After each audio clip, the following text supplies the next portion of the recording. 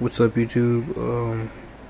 Today we switched the dogs over to Purina 1 Smart Blend, and this one right here is healthy weight formula.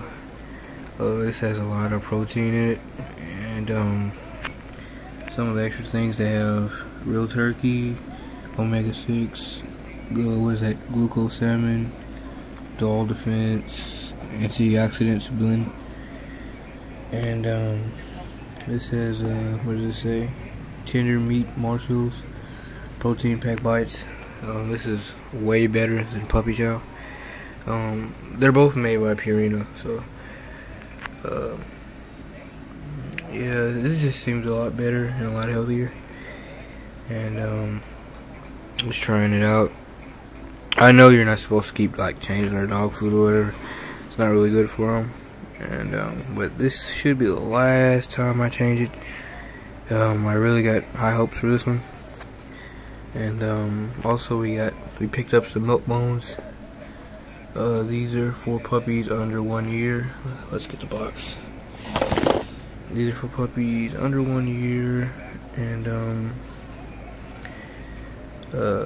promotes brain development with. It's getting kind of blurry. It says it promotes brain development with DHA and 21 vitamins and minerals, so these should be really good. So yeah, you guys, Jack's right here, he's sleeping, and this is the first time. Well, we haven't really fed him yet, so I'm gonna try it out in the morning, see how it goes, and I'll make another update video. So yeah, you guys,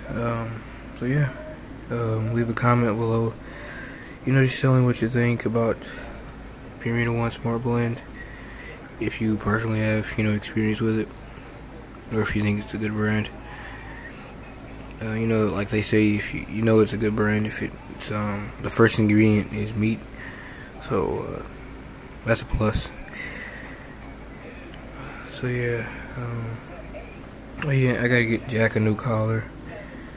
He still has his flea collar. It's not on him right now. He still has his flea collar, but I'm gonna get him a newer one for a larger breed. His other one was kind of small, and yeah, he's doing all right. So yeah, you guys, thank you guys for watching, and stay tuned.